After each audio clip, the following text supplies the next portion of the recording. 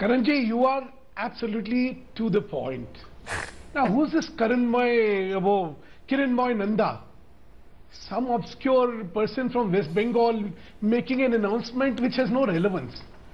What is critical is that there is the feeling in Mulayam Singh that he's the one who's the vote catcher. And this is Johnny Come Lately, who's piggy-ridden him and now is trying to assert himself.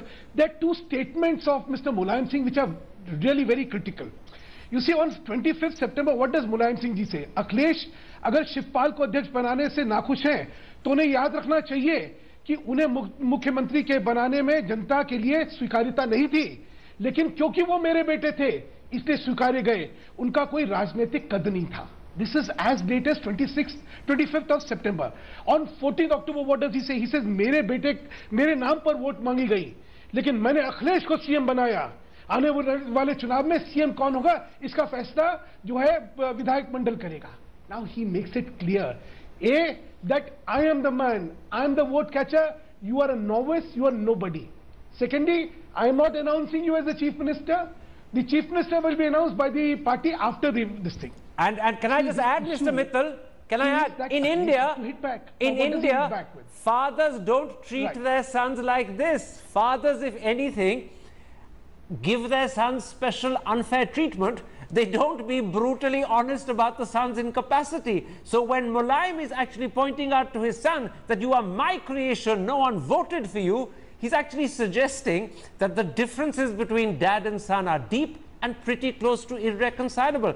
And Sudhanshu Mittal, you know, as I was saying... One more thing I wish to add. Quickly, Mr. Pradhan, quickly. Go ahead. Well, you know, it's Amar Singh, and not just Amar Singh. There are two women also involved in it. Now, Mulayam Singh's second wife, who's worried about her son's fate, Pratik's fate, political fate, because he has lots of properties. Dear Lord, this is becoming a bit like the Mahabharata. But this is where he wanted. So this is becoming a bit like the Mahabharata when the wives are involved and the wives are manipulating. Or maybe I'm talking of the Ramayana, or maybe a bit of both. When wives get into the business of manipulating their sons, stepsons, and other wives' sons, the story has the dimensions of Indian mythology. It's becoming richer and richer. Absolutely. Mr. Mittal, it's not just wives. Unfortunately, it seems legislators of the Samajwadi Party are now pitching in. Today's Indian Express says that the MLC from Mainpuri, a certain Uday Veer Singh, has written to Mulayam Singh alleging that Shivpal and other family members have misled him, that they've hatched a conspiracy against Akhilesh, and then worst of all, Uday Veer Singh has told Mulayam Singh that Akhilesh should be the national president and Mulayam therefore presumably should give up the job he has. Now when MLCs come into the picture like this, surely the problem is getting deeply serious. Absolutely. Karanji, there's a Hindi saying, "Chhach bole so bole, ab to chalni bhi bol rahi hai." The divide is clear. It's a vertical divide. And the reason is that, as their own Azam Khan said, it is a sinking ship which has a hole. Now, the moment the ship has a hole and it is sinking, you are bound to face all these things. You know, if you look at the problem, you know, it all started in somewhere 21st June when the Qaumi Ekta Party was sought to be merged with Sapa. Now, Akhilesh wanted his image to be larger than the image of the party, and he said, no, I will not permit this to happen. Now, and he prevailed. So, the only way to hit back was on 15th August, Netaji hits back and says, there is a conspiracy being hatched against Shivpal Yadav.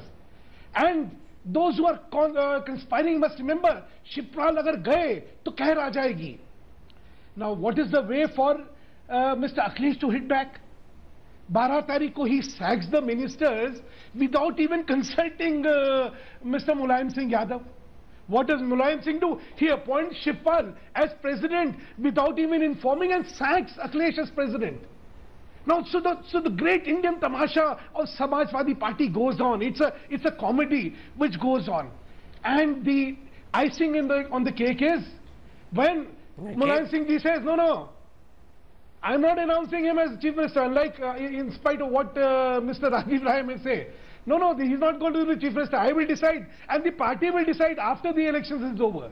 Absolutely. What does Mittal Mr. sahab. Akhilesh Yadav do? Poor man says, okay, then I am going for my campaigning. Because I am seeing a vertical divide. He is saying, I am bigger than your party, you have a bad image, I am a good man, I have given good governance, I have not permitted criminals to be a part of the party, I have not been corrupt, though everybody has been corrupt, I have sacked corrupt ministers, but you have not permitted me to do that. Mittal So sahab, what I am saying, I am you're going to the on a people. roll, and I making a hate distinction to between myself interrupt and the you, party. but I have It to doesn't take a work. break. But I'm going to make one little point. You were kind enough and generous enough to call the Samajwadi Party confusion a comedy. The problem is, it's probably a tragedy, not just for the family, but for the Samajwadi Party. We're going to take a break and come back and ask, is this becoming a tragedy because it's going to have a serious impact on the party's prospects in the forthcoming UP elections, but it also could have an impact on the prospects of other parties as well. After the break, that's what we're going to look at. Let's first understand that the politics of hope and delivery has superseded the politics of caste in Indian politics. B. There are just two issues before the people of UP. One is the Goondai and the other is Bhrashtachar. Sapa represents the Goondai and Mayawati Ji is the epitome of Bhrashtachar. Thirdly, for the sake of the caste dynamics, let me also tell you that there are only 136 constituencies in UP where this combination of Muslim Dalit is critical. Okay. And lastly, राजनीति में 2 और 2 4 नहीं होते, ये जो पंडित है ना 2 और 2 4 के, God save us from these पंडित. जी, कभी-कभी राजनीति में 2 और 2 22 भी बन जाते हैं, लेकिन मैं आपको कह रहा हूं कि आपके केस में 2 और 2 neither 4 बनेंगे nor 22 बनेंगे. That's the problem. Oh, we've lost Mr. Bhadoria at that particular moment. The screen has gone blank. You're back with us. Mr. Bhadoria, let me put it like this. The question I put to Mr. Mittal suggests that there is an opportunity for your party to get the 19% Muslim vote that used to go to the Samajwadi Party. But with major Brahmin and Dalit leaders deserting Mayawati, and they're deserting in droves, you don't look like an alternative that the Muslims would want to vote for. So you've got an opportunity that comes from the Samajwadi Party's misfortunes, but chances are that opportunity may miss you completely. You won't capitalize on it.